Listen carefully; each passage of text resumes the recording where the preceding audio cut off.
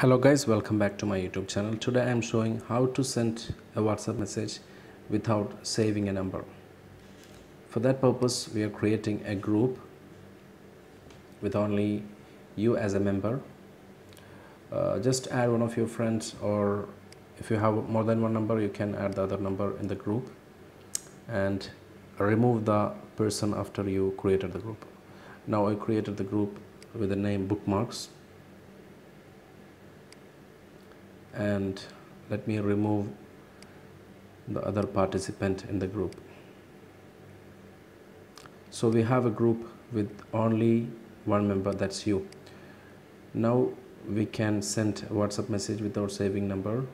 Write wa.me/+ country code and followed by the mobile number that you wish to send message. Click on send message. So it will appear as a hyperlink. Click on it. Automatically it will open the conversation to that number. Actually this number is saved on my computer, that's why it's showing the name. Even if it's not saved, it will send the message. So let me show you another example.